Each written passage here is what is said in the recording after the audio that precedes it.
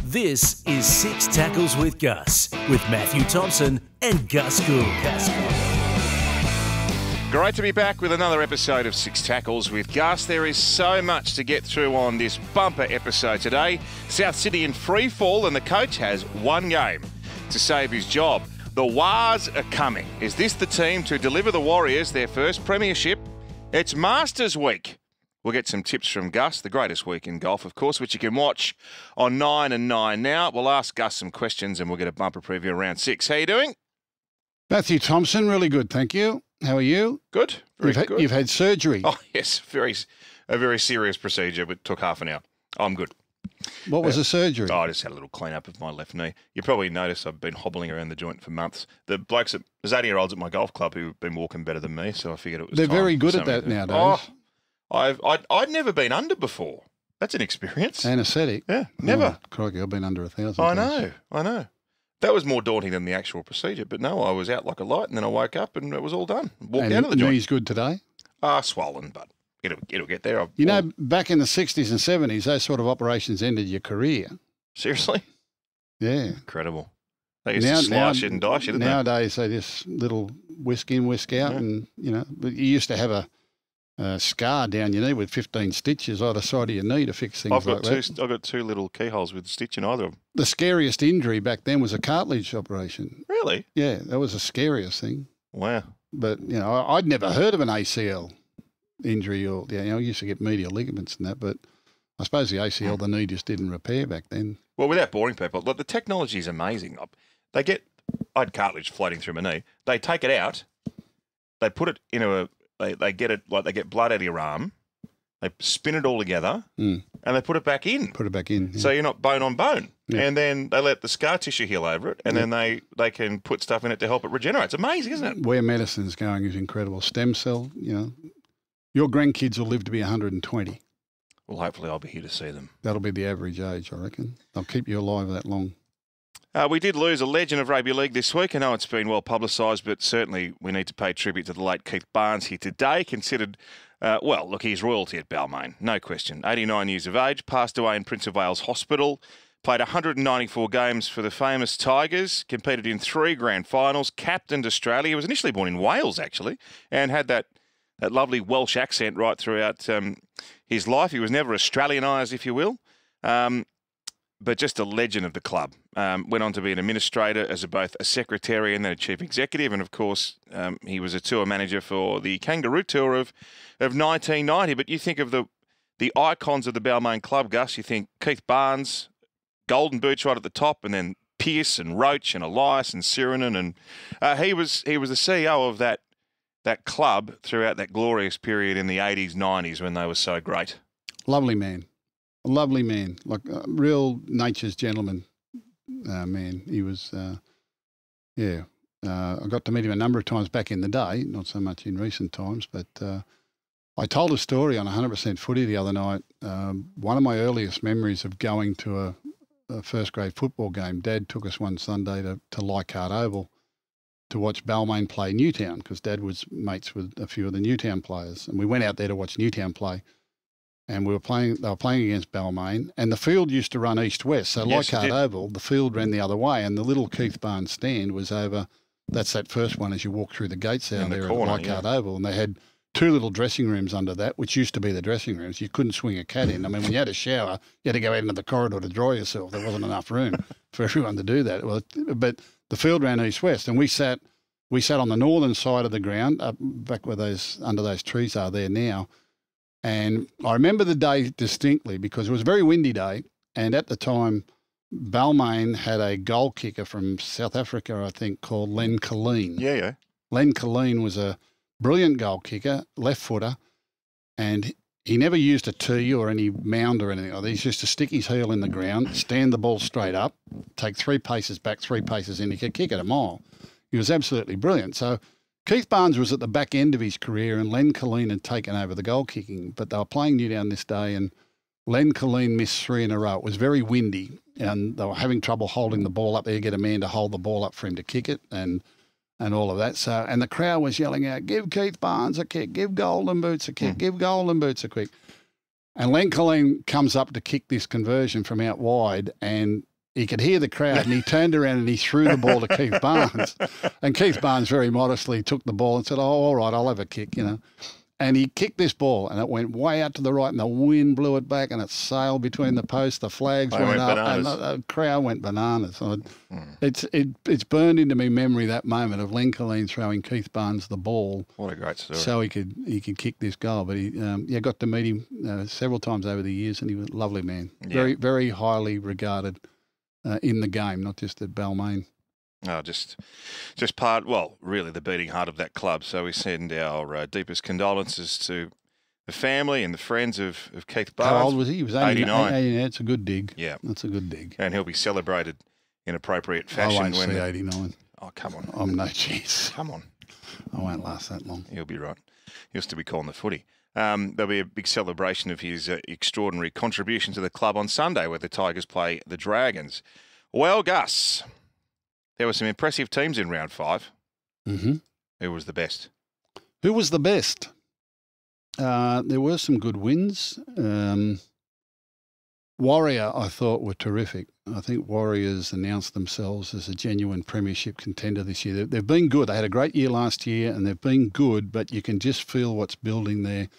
Even under strength a little bit, they just went out and professionally dismantled the South Sydney defensive system in what was virtually a training gallop for them. They did it so comfortably. There was some really good signs, positive signs for them. They've got depth in key positions. They've got some really smart playmakers now, and Roger Tuivasa-Sheck has come back and added a new dimension. I think Wade Egan is now developing into one of the game's premier dummy halves. It's just got a really good look about it right at the moment. I thought the Warriors were extremely impressive. I thought the Raiders were terrific. They're just about my favourite team in the comp, the Raiders. The Raiders? They're good, but I love... Everyone has dismissed them out of hand at the start of the year. Well, at the start of the year... Well, you said they wouldn't get the spoon. You said they would get the... Well, you didn't say they'd get the spoon. People were saying they think they'll get the spoon. But the way Ricky has coached that team and the just the sheer... the desire in that team and the strength of their pack, they're a bloody good side. They're very fit. Yeah. They're very fit. They're doing well in the lower grades, in the 2 senior lower grades, so they've obviously got depth. They've worked on their pathways a lot over the last few years. There's a few of those starting to filter through to the first grade side. Chevy Stewart, is he as fast as his name sounds? Yeah, he's quick. He came from Cronulla. He was in the Cronulla system, and they recruited him into the junior reps a couple of years ago when he was 17 or so. Goal kicker. He's... How can I say? He's a Pappenhausen type. Ooh. Yeah, he's very quick and support player and yeah. You ready to go? Oh, he'll be ready. Yeah, he won't be scared. He's a kid that'll back himself. Their forwards are doing a really good job. They are very fit. They're much fitter than they've been in previous seasons. And Ricky said that's because it's taken a couple of off seasons to get the strength and conditioning 100% right and get the players to buy in. He's very, very happy with that part of it. He was shattered about the Cronulla result the week before. So a good sign that they bounced back as strongly as they did. Albeit, and I've said on this podcast a couple of times, Parramatta are going to struggle without Mitchell Moses, and they have done in the 2 games that they've played without him. And they were rudderless the other night, and they were just easy meat. But the Raiders were terrific. Some really good tries, dominant, defensively strong. Raiders in the past years, like they'd win that game 36-30 or something. They were just ruthless the other night, which was a good sign. So for me, the Warriors and the Raiders were very impressive. Sea Eagles, gee whiz, not many teams do that to the Panthers, do they? It was a funny game. I called that for radio with Darryl and Gal. And Penrith in the first 10 minutes looked like they were going to do what they always do.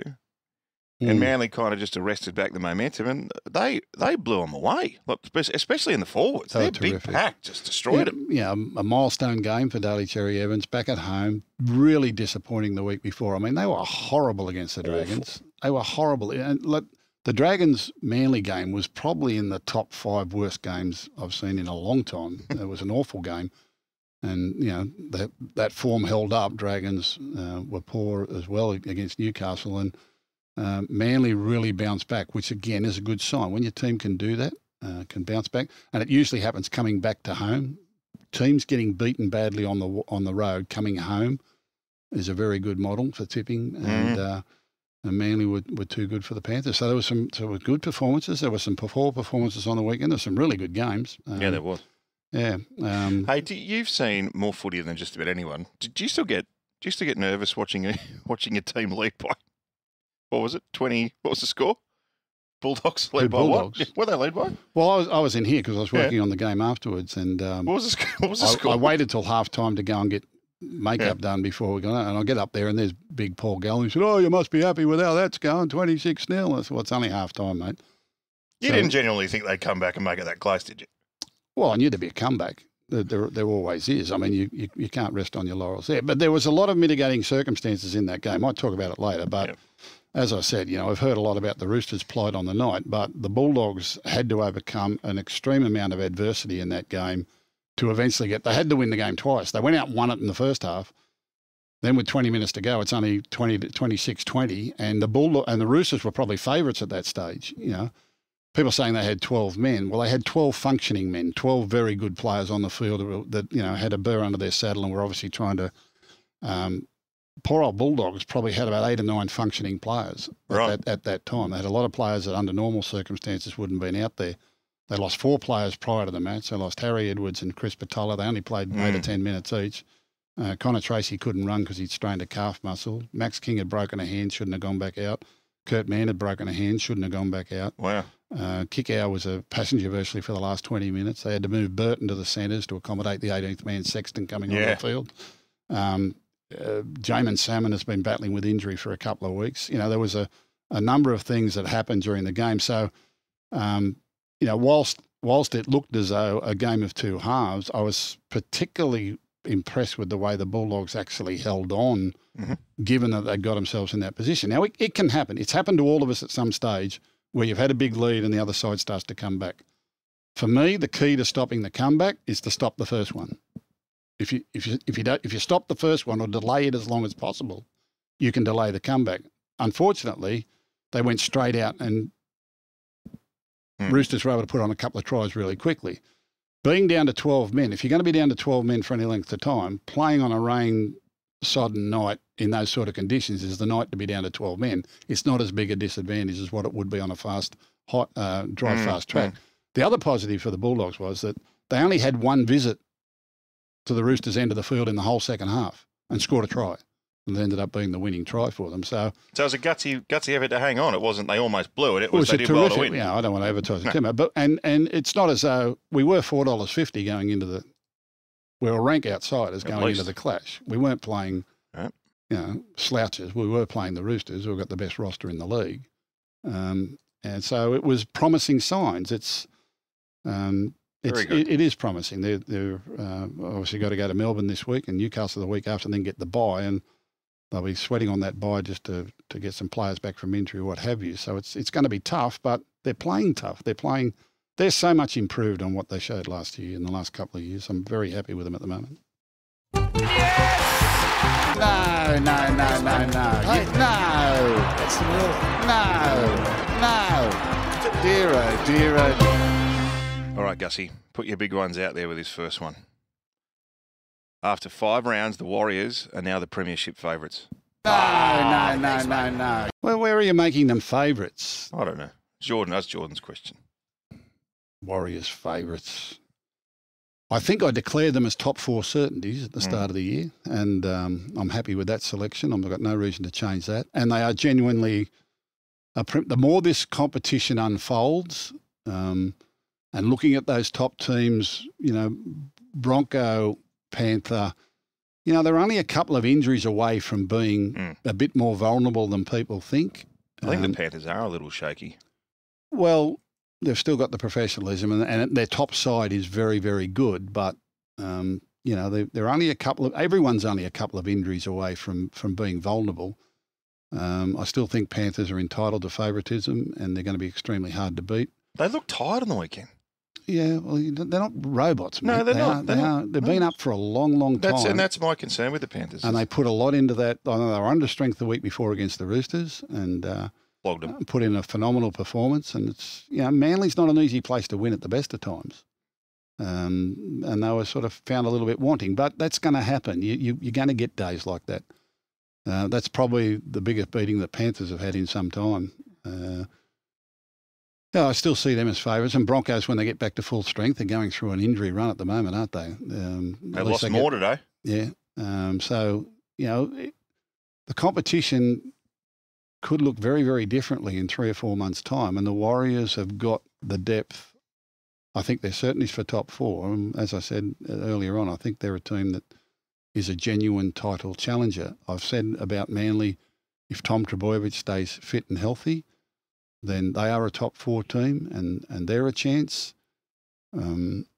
Outside of those, I think everyone else, probably next 7 or 8 are pretty even. They'll fight out the rest of the top 8, and then you've got your bottom sides that are trying to get out of the 8. And, they're all showing signs of improvement. I think Tigers and Bulldogs and Dragons have all shown signs of improvement. The Titans are going through a tough period at the moment. Dolphins, again, look as though they've improved on last year. So, it's an interesting competition, and a couple of injuries to any team. Well, if the Warriors lose Sean Johnson, it's curtains. Maybe, but they've got what's his name, Tavita Harris back now, and they've got Tamare Martin back now. But, to your point, if anyone loses their gun half, if the competition's so even, you're up against it. If they lost Wade Egan, yeah, it's going to make a big difference. Wade Egan, for me, was nearly the player of the round last week. Like, he was tremendous. And I've always had an opinion of him because we had him, he's a Lithgow boy. We had him in the Panthers system, and he went off to the Warriors to play regular first grade because his pathway was blocked at the Panthers. But over time, he's really developed into one of the game's top dummy halves, and I think his best is in front of him. These playmaker roles, I was talking to a player, I've been having meetings since 6 o'clock this morning, and we're talking about the development of players and coming through. I've got the data to back this up, but in the key playmaker positions, your career span is now, your best career span is from 25 years of age to 35 years of age. Mm-hmm. We've got to stop thinking and judging playmakers at 18 years of age, 20 years of age, even 22, 24 years of age. Your career as a full-time, fully fledged NRL playmaker, fullback, halfback, 5'8", hooker, dummy half, your career, your best career, if you can get through to 25 years of age and learn your craft, your best years are going to be between 25 and 35. All our top playmakers are late in their career. And I think as a game and as development people and as recruiters of talent, and I think our system of our development pathways and our development salary cap and our supplementary salary cap is so wrong. It's so poorly thought out, and we've got to keep them in the game longer and be able to pay them accordingly to keep up their development, because the key years for these people is between 25 and 35, and we're making decisions and putting pressure on young playmakers way too early. Sounds like that's your next campaign. Hey, Wade Egan's a Lithgow Shamrock. Do you know who another famous Lithgow Shamrock? Lithgow Shamrock. Rampaging Roy Slavin. Oh, was he? Yeah. Lithgow Shamrock. And who was his coach? Grassy someone. Remember he took some foul. Where was TV Ted Ellery from? I think he was Parks. That's a bit before my time, I think. TV Ted Ellery. The great Rampaging Roy Slavin. I played against TV Ted in Lithgow. Oh, he's a real bloke. He was a real bloke. TV Ted, when the Amco Cup first came out, Western Division won the Amco Cup back in 1974 or something. And they had a bald bloke, used to come off the bench called TV Ted Ellery. He looked like a bloke who should have been in World Championship Wrestling. He had the bald head, and he would come off and they said he only ever played that good when he was on TV. They said he was hopeless any other time. They called him TV Ted. He used to have these cameos off the bench, and he come off, and he was a real player. One of my first ever under-23s games was a game up at Lithgow in a pre-season game. I was 18 years of age, and I played against TV Ted Ellery. Right. So you're starstruck. No. You're starstruck. Yeah, there's TV Ted. TV Ted. He was the opposition lock forward. How'd he go? Like a busted? We beat him. No TV cameras there. They hadn't done much training at that stage of the year. Now, this question answers itself after what we saw last week. The Knights are the most loyal fans in the comp. What about old mate eating his hot dog in the pouring rain? Exactly. Did you ever see that show we had Sunday Roast? Yeah. Andrew Voss, he had the conspiracy about the South Sydney fan who brought his hot dogs in a thermos Look it up. Oh, yeah, I It'll be on remember that. YouTube. Yeah. It'll be on YouTube. He had his, Yeah. he had a thermos, Yeah. and he opened up the thermos. He Those pulled hot out hot dogs, so he didn't have to pay for his hot dogs at the concession stand. Well, old mate up at Newcastle bought his, and I think he might have had his son with him. He was trying to eat with a poncho over his head, and the rain's coming in sideways. Love you got. They got like how many they get there? It was well over 10. Yeah, you got to understand who our real fans are, who the real punter, the real fan. You got to understand where they are and what football means to them. And It was awesome. Newcastle, they are the epitome of what the rugby league fan is and should be. How do you know they played like proper wet weather footy? They shortened up their passing. Like they played. Yeah, they were really good. They were good. Really good. The They had to be. Yeah. The Tigers' days are finishing with a spooner over, Gussie. Yeah, I've sort of been backing them for 18 months and saying that they're a really good really good side on the emergence here, and I thoroughly believe it. They've got some really good young talent there. Again, that Dolphins-Tigers game on the weekend, the one comment I came out of it was both these teams will win more games. Yeah, I thought they both went all right.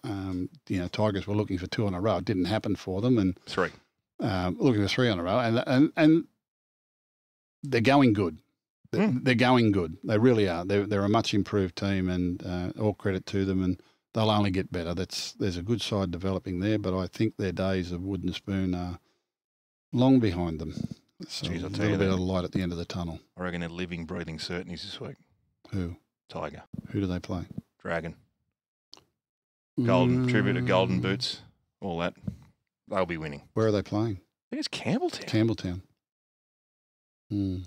You think they'd switch it to Leichhardt for Golden Boots, wouldn't you? Good call. I can't believe they're not going to give him money to keep. But what you got to keep Leichhardt going. Anyway, we've talked about this. Last question, Gus. Bennett back to the Bunnies. No. I'm saying 1,000,000,000. I'm saying he'll be there. I've been wrong before, but I'm saying 1,000,000,000. Why? If this coach doesn't last, Bennett's finished at the Dolphins. Why wouldn't he go to South? I just don't think he'll backtrack. I don't think he'll do it. So the only club I he's might been be to wrong. twice I is mean, Brisbane. Wayne Bennett takes on all sorts of roles, and he's prepared to put his jersey in the line anywhere. I would think that with the game looking for expansion into, an 18th team and maybe a 19th and a 20th team, he's pretty close to Peter V'landys, and I think Peter V'landys would have him earmarked for, a reconnaissance to see where the next franchise comes from and whether he could assist with that. I don't know what Wayne Bennett. I don't really think Wayne Bennett wants to leave Queensland at the moment, but only he could answer that. You wouldn't know with Wayne. He keeps his cards pretty close to his chest. It would obviously be a coup for South Sydney if he was to do that, and he'd be much sought after, just on sheer man management. But I'm saying no, but I have no reason to say that. I've got no inside information. I don't see him doing it. Well, that's the segue because the Rabbits were back at training yesterday. They were all over the news services, obviously. Gus's comments questioning Latrell's love of the game and whether it still remains, which he firstly aired on our podcast last week and then repeated on 100% Footy on Monday evening, triggered a reply from the club. Latrell was in meetings yesterday. His best mate, Jack Whiten, was stuck up to front in the media yesterday and he wasn't all that keen to talk. You know him well. Does Latrell want to play the game? Of course he wants to play the game. And I said the other week when people started asking about Latrell, I'm not here to talk about Latrell. You just want to talk about him, you ask him, right? So, poor Jack. I think he probably should have known he was going to get hammered with those questions. On Latrell, he had a meeting with South's hierarchy yesterday. It's been reported today that he and his management sat down and said he is all in. The club has had some concerns regarding his focus, whether he's focused on the right areas. They're investing $1 million a year into him. He's not playing like $1 million a year player. They wanted reassurances that his head is in the right spot. Both he and his management said yesterday it was. In fact, Latrell met with his management before the meeting with South's hierarchy and had to convince them. They said that what he was saying and his body language didn't match, but everyone's come away apparently on the same page. And Latrell has vowed to be at every training session for the next 3 weeks to try and help the team while he's suspended. I've got to say, Gus, I don't think I've seen so much publicity around one single player in the game. He dominates everything at Souths. They're a team that features some great players. Among them, one of the great modern-day forwards in the captain, Cam Murray. We never hear from him. You said, on Monday, I thought you spoke brilliantly. You said there is a divide. There's the South team, and then there's the Trell, who looks at times like he's running his own race. Yeah, I never said there was a divide. I said the way I look at it is Latrell plays his game and runs his race, and then there's the rest of the team. And the team, as they have done since my comments, which I'm here to offer an opinion and look at what I see. They're always very supportive of him. The game is always supportive of him. South Sydney are always supportive of him. His teammates are always supportive of him. But I'm saying that Latrell doesn't always repay that faith and doesn't always repay that opinion, nor does he back it up as he should, as I believe he should. And sometimes it's just as simple as sitting down and asking him the question. Now, all I raised was, has anyone actually sat him down and asked him? Has anyone actually sat down and told him what it looks like? And maybe he doesn't understand that that's what it looks like, or maybe that doesn't really portray his passion for the game or what he wants to do. But, baby, that's what it looks like. You are in the crosshairs of the media and the fans and everyone else who follows the game, and they are watching you intently. Now, that's a pressure that comes, that's a scrutiny, whether it's fair or unfair, but that's why you get the big bucks, baby, and that's what he is. And there is high expectation on him. So you just mentioned the big bucks. If that conversation has taken place with management yesterday, why has that taken so long to have that conversation? Well, it may have happened before, but it may have happened before, but it shows we're on the right track. I'm not targeting Latrell with anything. Of my commentary of Latrell Mitchell, 99% of it is about the great football that he plays. But there is no doubt that he still needs some education and support in what is a team game and what, and who he plays for and how he plays it. You mentioned it's a very simple question. And Andrew Johns is big on this. He's said this for years and years, and I'm sure you'll have your own thoughts. If you take the top dollar at a club, if you're on the big bucks, if you're the number one man, you have an obligation to drive that club. Andrew says, if Nathan Cleary's on all the money he's on, then he is the marquee bloke at the club. He said that about Carlin Ponga. You're the leader. You're the man that has to drive everything that happens at the club. That's not happening with Latrell. No, in certain parts of the game, that's obvious. In certain parts of the game, that's obvious. It's if you look at the great leaders in the game and the highest paid players in the game, they are there from the first minute, every play, every minute for the full 80 minutes. They never give up. They never give up on a play. They're driving. They're setting the example.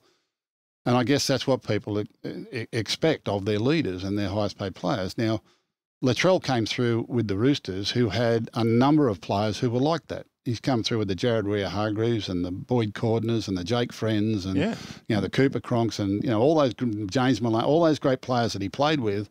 They were responsible for all that. Where Latrell hasn't gravitated in his career is to go through and now be that player and lead that way. As a young fella, he benefited from the experience and the work ethic and everything that was around him. But that is it's the circle of life. That's the evolution. It's a great subject. This is because all through the time when you're developing clubs and bringing through pathways and trying to develop a club from the game up, and I kept saying that when the senior players up at Panthers are the blokes that started here as 16 and 17-year-olds, then your club will have come full circle and these leaders of your club will be driving the standards and the culture and everything through. So your Fisher Harris, your Moses, your Liam Martin, your Isaiah Yo's, your Nathan Cleary's, Jerome Luai's, Dylan Edwards, who all came to the club as 17-year-olds, are now the club leaders and senior players in the club. What a great model. Well, that's wonderful. You're not trying to import leadership or import those sorts of things. You've actually developed. And these kids who come through that system know exactly what that system looks like. Melbourne were very good at it for a number of years. So other teams have been good at it. Panthers is the best model at the moment, but that's what every club now, I think, aspires to do. They all want a system like that. And Latrell, the evolution of the footballer is you take on that responsibility as your profile increases, as your role within the team becomes more important, as you become one of the highest paid and leaders in the team. And some of our leaders are getting a lot less money than other players, because they've just got that naturally in them. Now, maybe that's a responsibility that Latrell doesn't want, can't handle, or doesn't understand. But that's part of his education. That's a part of the relationship between his coaches and the players. That's the part of his game and personality that's got to be developed. Now, I don't know if anyone's done that. I don't know if they've tried to do it. I don't know if they've tried and failed or haven't done it, or they've been too scared to do it, or whether Latrell's been less. I don't know. All I'm saying is, looking from the outside looking in, has anyone actually asked this question and sat him down and asked it? Because this is what it looks like. This is how it's perceived, and when the team gets beaten, you're going to get the blame for it. The leader is going to get the blame for it in that situation. So, it's without judgment, it's a comment, and I'm glad that conversation has taken place. I'm not saying that my comments have instigated that, but I think, again, letting his team down by getting suspended from the weekend, and it should have been a much worse suspension. Well, this is the other thing I want to point out. I mean, he has this propensity to implode when things get hard. I mean, I think back to the Manu thing a few years back, where he left him with a fractured cheekbone and ended his season. Well, I think that was an accident, but that's my personal opinion. Well, anyway, but for him to go to Johnson with the four, and then he has lashed then out later to pick the bloke to blatantly put his hand between the legs and try and spear a bloke. What's he thinking? He has lashed out. There's no reason. There's no risk he's lashed out. He doesn't, and that's all things about attitude control and, mental toughness and all those sort of things that professional footballers, we're trying to instill in them all the time. Coaches are always trying to instill in this, and how you react to setbacks and how you react to, and how you keep focus and stay in the moment and don't worry about what's happened and don't try to worry about what might not happen. And I said 5 or 6 years ago, I think it was on a show, I was sitting on a panel there with Billy Slater or something, I said, unless someone reins this in, if you keep sticking up for him when he's obviously doing the wrong thing, that will only get worse over time. Now, Latrell is a phenomenal footballer. He's an elite talent. He can influence the scoreboard in a heartbeat. When he gets his dander up and he wants to play, there are very few that can contain him. He is a beast of a thing. He's quick, he's big, he's strong, he's skillful. He plays without fear. It just comes in fits and spurts. Right, but when's the last time he did that? Well, he's not doing it at the moment. But when's the last time? Everyone says this, and this is true. Like, we've seen him play some phenomenal games. When's the last time he did it? Well, I said that halfway through last year, and everyone hounded me about it. Why? Because they want to stick up for Latrell. Because it's Latrell, it becomes newsworthy. All right? But somewhere along the line, you've got, we spoke about this last week, about coaches and they're hardest on their most talented players. They're hardest on their leaders, because that's helping them set the standard and understand where they are. I hope good things come out of this conversation with management. I hope that, it's reached a point where Latrell understands even more. And I hope that Latrell responds. I hope he's turned around and says, no, I love the game. Show me how I show that. Show me how I do that. Show me what is it that you don't think I'm doing for the team, and tell me what it is. I don't know if anyone's ever done that. Well, there's two elements about this coaching thing. Now, they say, look, when these stories get out, it's inevitable. There's moves at play. But the coach was chips in with Latrell and Cody, which is what sparked the Burgess thing. That's the first. And so if he gets the risk, what does that say to the rest of the club? And secondly, I read Jason Demetriou took on the responsibilities to look after the team's defence. Well, they couldn't tackle you and me at the moment. Yeah, I don't know about any of that. Why is the head coach not allowed to coach? No, but I'm saying these are the two elements I think that stand out. Like he unreservedly backed Latrell and Cody in his relationship with them when Sam Burgess challenged whether there was equality across the playing group last year. Coaches and players, they do that publicly, mate. They do that publicly, even though privately their opinion might be different. Or their frustration. But we're seeing nothing from Latrell to say that he's being urged by the coach to be better. I mean, he said in the press conference he's got to be better, but he's done nothing to show that that's. Oh, I wouldn't. But anyhow, but the coach has taken on these are the main points of contention, I suppose, that there was a restructure with Burgess leaving, etc., and the coach took on the defensive coaching responsibilities, and that's fallen apart. So there's obviously, the whole implosion has been. They've got a lot of issues with their team. They've got, whether they're under the control of the head coach or not, I'm not so sure. I think the club's got to take some responsibility for this, and I'm sure they see it now. They probably were in denial 12 months ago. when it was raised. Because halfway through last year, I think they were nearly near the lead of the competition, weren't they? And I started talking about it then. And, I'm working in the media. They're things that I saw. Well, maybe they were in denial then, but I don't think they're in denial now. They won 5 of their last 17 games. Yeah, I don't think they're in the denial now. There's obviously an issue, whether it be around player development, leadership development, strength and conditioning, the type of player that they've brought through the system, players they've let go, staff they've let go. There could be a whole range of things, and each one of them is a factor. They're all a factor. There's no one thing that's caused South Sydney to be where it is. It's a whole factor. There are a number of factors, and you've got to weight each factor accordingly in how to fix it and which one to attack first and which one's got the priority and more important. But I guarantee you that if you go back over the club over the last 2 years, there'll be a number of little events that have taken place and things that have happened and people that have come and gone, all right, that was a factor. Okay, or we didn't replace that properly, or we underestimated that, or, we didn't focus enough on that, or we let that slide through. What you walk past is what you accept. When you accept it, it's going to come back and bite you, particularly if it's not the standard that you need. So this is the stuff you've done over the last 10 years, it's 15 years, isn't it? It's stuff that's happened in professional sports since time began. But particularly since you've moved Everyone into goes administration. through it. Everyone goes through it. Everyone goes through it. Everyone has been in a situation like this, right? And remembering, they've come through 5 or 6 years of making the top 4 and being in the last 4, been to a grand final. I mean, they've had a wonderful period, right? So whether or not they've prepared for this time where there's a bit of downtime or the roster's starting to thin a little bit or, key positions, they let Adam Reynolds go and didn't really have a ready-made experienced halfback. And I've said to you, the best playmaker years are between 25 and 35. Well, they didn't really have that to replace Adam Reynolds. So there's a number of everything's contributed along the way. And but I could go to a number of clubs and say exactly the same thing, all right? South Sydney, high profile, Latrell, high profile. This is the story of the week because they're 1 from 5.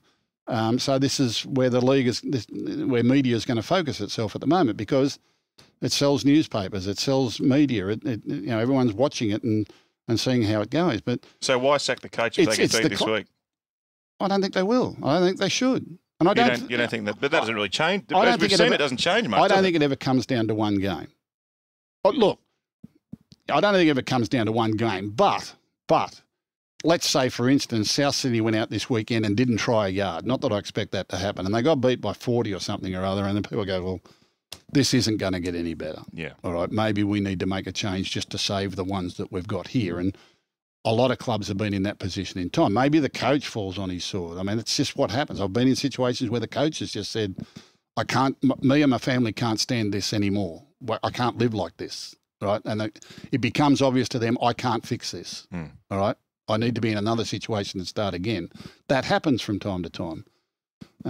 It's high pressure, this coaching stuff. It really is. The scrutiny on it is incredible.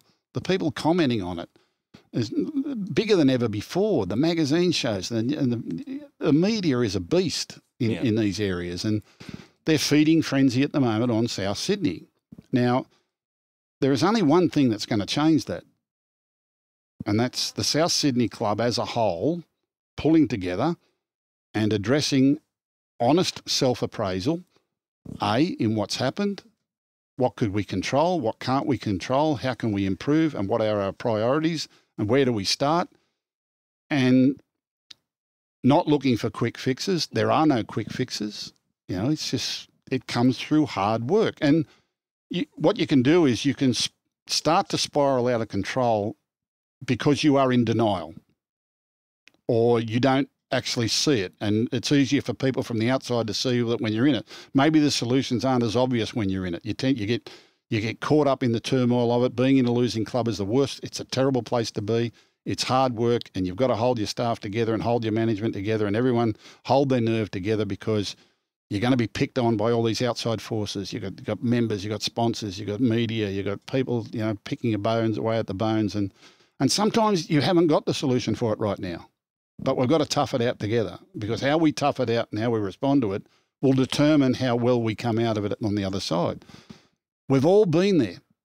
All of us have been there at some stage, all right? And South Sydney, it's their turn at the moment, right? They've been highly successful. Highly successful. With Russell Crowe turned that club around, and Michael Maguire won a premiership with him, and the Burgess brothers, and they were flying high, and they've been in the top four ever since, and Cody Walkers and Cameron Murrays and Damien Cooks, and, they've all been, they've got a winger that's going to break the world, the all-time point scoring record, the all-time try scoring record. I mean, there's a lot of great things that have happened around South Sydney in the last decade or so. The downturns come, and they just haven't seen it coming. They weren't prepared for it, or they're at the point, all right, well, okay, this is more serious than we thought. Yeah. Now, Jason Demetriou might be the perfect person to get him out of that if the focus is right, if they understand now what they're doing, all right? If they're trying to hold on to what they were 2 years ago, then that's gone on too long. Well, it feels like that's what's been happening. They're not developing for the future yet. They need to probably refocus about what their priorities are now moving forward, so that in 18 months' time, they're in a hell of a lot better position than they are now. And in 3 or 4 years' time, they're back to where they were. It's funny how when you're not going real well, you get hit by injuries too. Like, they've got a lot of blokes out hurt at the same time. Well, it never rains, it pours. What comes first, the chicken or the egg? Those sort of, and the way our rosters are this day, with the 17-team competition, with the diminished development that's either come through COVID or clubs spending less. Matt, I could talk about this for hours.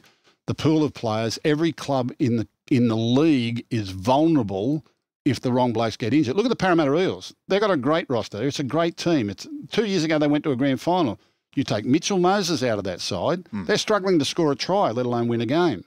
That's how vulnerable a team can be. Gee, you're good. In this day and age. You knew I was going to talk about Para. You've just taken me straight onto it. I said this 3 weeks ago. I know. Do you reckon they should unleash the kid, Ethan Sanders? So young Blaze Talangi's out. Dejan Arcee's in, but they've stayed with Brown at half. Yeah. I don't think Brown's a 7. Look, good runner. There's 2 things that I've relied upon, is that particularly in those roles, you put a specialist in. If you lose a halfback, put a bloke in who plays halfback. Don't try to manufacture one out of another player. That's only putting a finger in the dot. Sometimes you've got to do that because the only halfback your option is too young, or he's not quite physically ready or mentally ready for it. I don't want to expose him to this. My team's weakened through injuries and other points, et cetera, et cetera. A lot depends on the maturity of that person. I think it's nearly got to the point where Parramatta are nearly at full strength in most other positions. I think it was a big ask on young Blaze to play in that position rather than a genuine number 7. I think it's taken away from Dylan Brown's strengths to play him as a game manager number 7. He's not that. He looks more like a fullback than a playmaking half to me, but he's really been a good 5'8", and he's done a great job there. They've got that young halfback. I don't know the boy, so I've never spoken to him. I don't know whether he's ready to do it. Maybe if the rest of the side is really strong, if he's a genuine 7 and he can kick and he can support and he can stand in front of tackles, that's probably all you need him to do. It's up to the others to lift their game and go again. But my other thought is, and particularly with positions, is I'll have players, if I'm in a development phase of we're in one now at the Bulldogs, rather than rushing young fellas too early, I will buy players that are journeymen. They've been in the game for a while. They might be towards the back end of their career, but it's their job to go out and take these bruises. It's their job to go out and deal with this. And it's only to save the kids from being rushed too early and exposed too early and losing confidence and getting hurt. I don't want to do that. So it's, and that just comes down to experience, and you've got to be in the system. You've got to be in the club to know where players are at certain parts of their career. But there is no doubt, during my time in developing clubs or developing football teams, that there'll be players there that are just there to take the bruises. They're just there to come in and do the work until kids are ready. Yeah. No risk about that. But with respect to with Ethan Sanders, Brad Arthur could take heart, surely, with what Ethan Strange has done down at Canberra, and even Lachlan Galvin at the West Tigers. Yep. 2 kids that have just thrived. And Ethan Strange, the Mole, saying today that he's about to sign a long-term deal as the long-term 5'8" at Canberra, taking on the role of Jack Whiten. The best people to decide that are the people at Parramatta, not from us sitting on the outside. You know, we've seen enough of him in the lower grades. He's obviously a talent. He's going to play NRL at some stage. Did he come through those junior reps and origins? He's not going to replace Mitchell Moses. He's not. He's not going to replace Mitchell Moses. No. So how does the team then manipulate its football or assign its roles to play a brand of football where they don't need so much from Mitchell Moses? And I think all they've done is weaken positions to fill a position, and they're never going to get close to fulfilling what. So if he's not there, all right, how do we play our football now, and where do we go from there? And I'm sure Brad Arthur's trying to work on that. It's not easy in just a couple of weeks, and you've seen, because he's not there, what's happened to them. That will get better over time until he gets back in 6 or 8 weeks' time and he solves the problem himself. The problem is they've got 2 wins from their first 5, and if he's back in round 12, season might be over. That's what I'm saying about the Warriors. I mean, the Warriors lost young Metcalf, and they had Chanel Harris-Tavita who's come back. They've got Tamare Martin. They've got depth in those spots. There's very few clubs that can actually boast that. Panthers, over the last few years have bought a Sean O'Sullivan. They've bought a Jack Cogger. They've now bought the young boy from Canberra who went over to England, Snyder, who can fill a role for a couple of weeks, but they're not Nathan Cleary. No.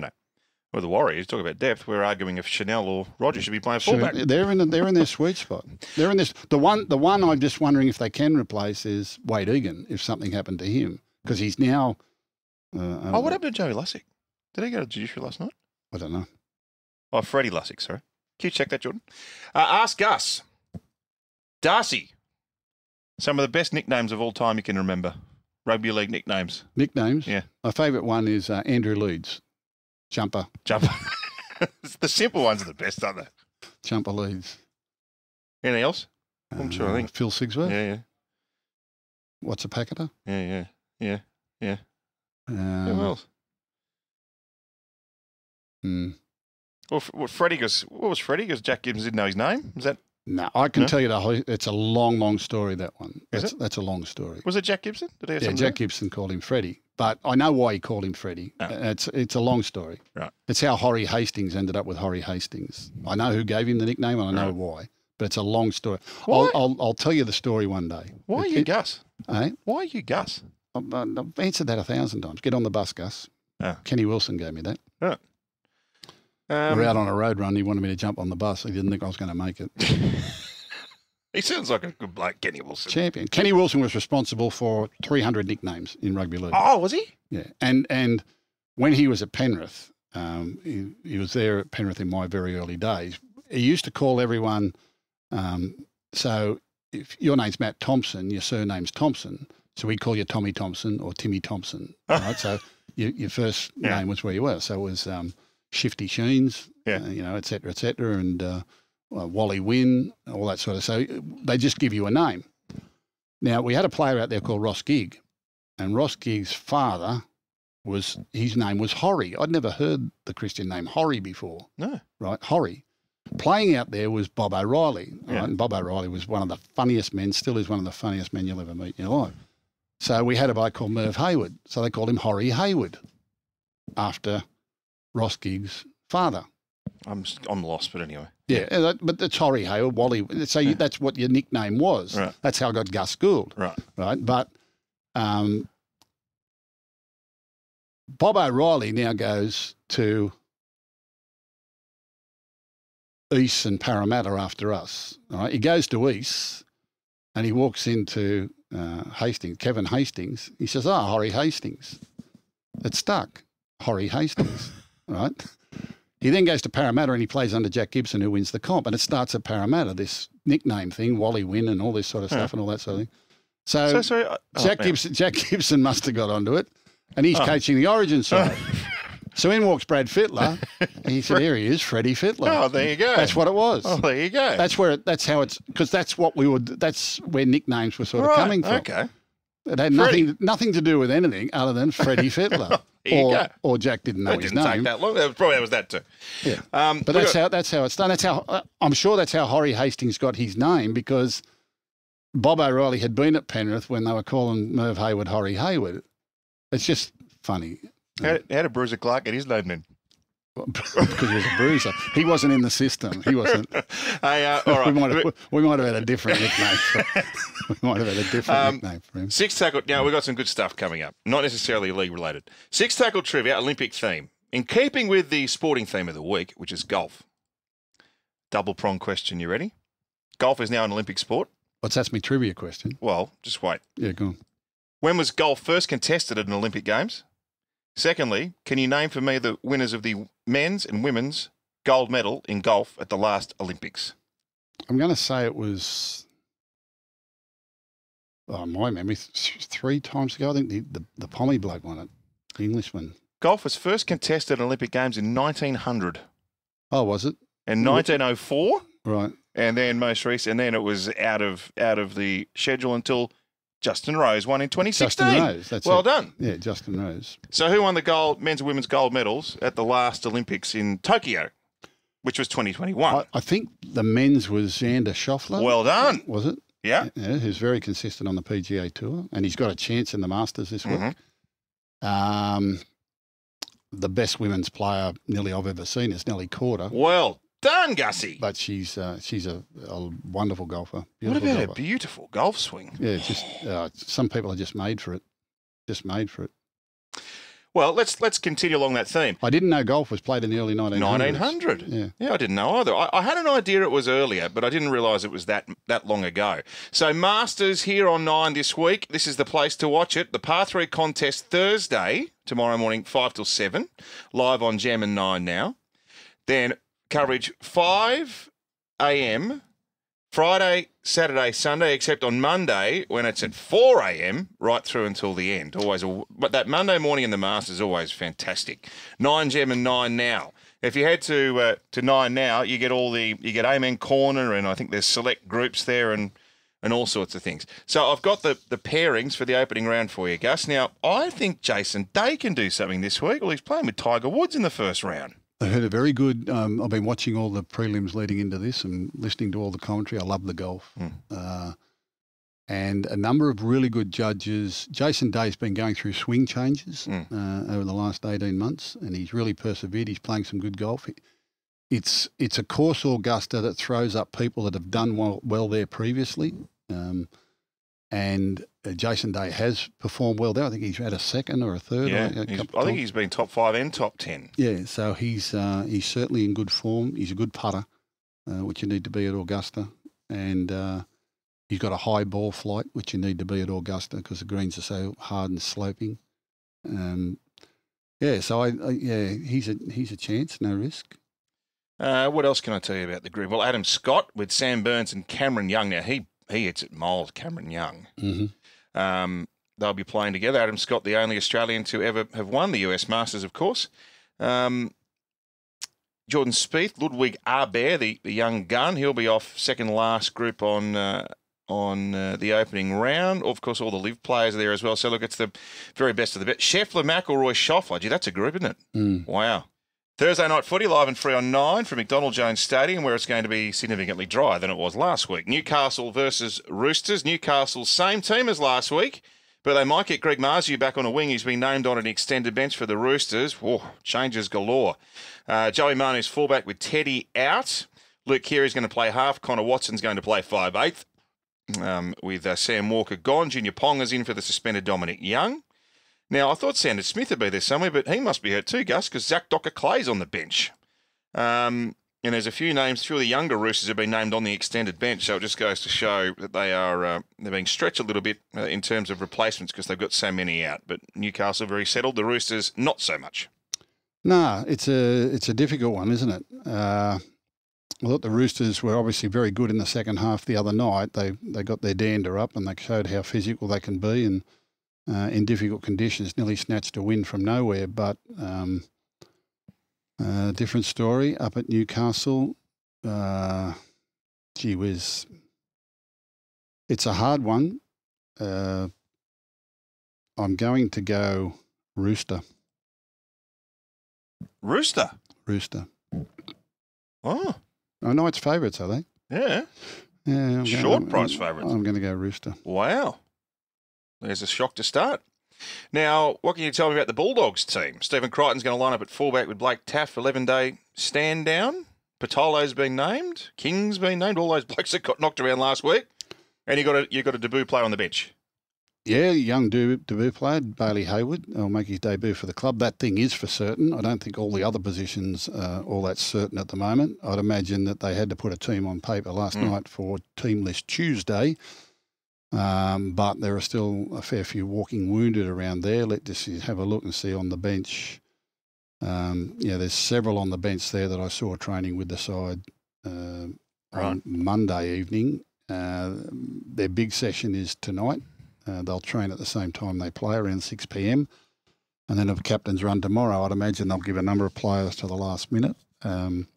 We've already had to seek exemption for young Harry Hayes to sit on the bench because he's not a top 30 player. He's not even a development player. So we had to get permission to name him in the top 23. And there may be others. We'll just wait and see how it goes. Powasa Fumasili's coming out from a few weeks off. Gee. Yeah. Been knocked around a bit. We've got Melbourne this week, then we've got Newcastle Knights, then we've got the bye. So hopefully we can get through the next couple of weeks with less unscathed and then regroup again. But no luck.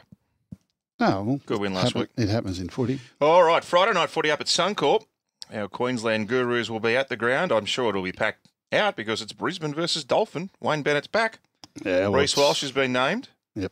Ezra Mam, they say, had a cork the other day, so he's all right. But the big news today is that Jordan Ricky is out. He's broken down at training.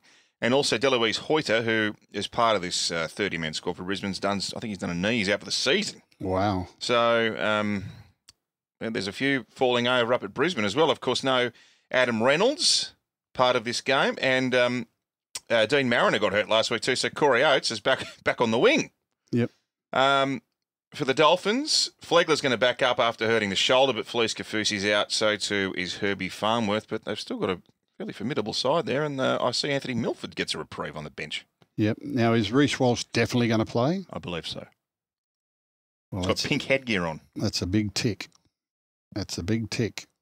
That's